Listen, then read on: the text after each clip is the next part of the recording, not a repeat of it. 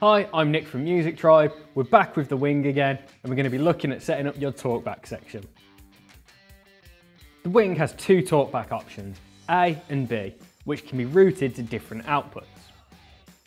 To access the talkback menu, press the View button in the Monitor Talkback section on the top left of the console. At the bottom of the screen, you will see the Edit option. On the left-hand side of the menu, you can select where the talkback mic is routed to. This is either going to be a bus output or a main output. Simply select where you want it to go. When routed to a bus, the square will illuminate orange. When routed to a main output, the square will illuminate blue. Beneath this is the Auto Dim Monitor option.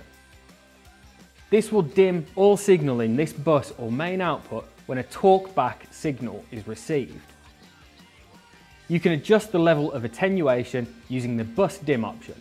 Simply select and then use the encoder on the right of the screen. On the right hand side of the menu is our talkback source. The talkback inputs are designed to work from channel 40 or aux8. When the talkback source is selected, this will mute that channel. Pushing the mute button will not unmute this channel. The channel will only become active again when the talkback button is pressed. When the talkback button is deselected, the channel will remute itself. There are also three button modes: push, latch, and auto.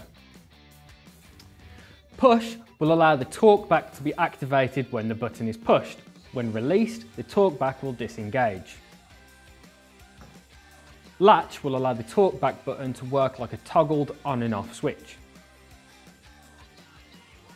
The auto mode is where the real magic happens. This allows the switch to work in both modes. With a quick push, it will work in latch mode. If you push and hold the button, it will work in push mode. And you're finished. The talkback option is now routed and set up correctly on your WING.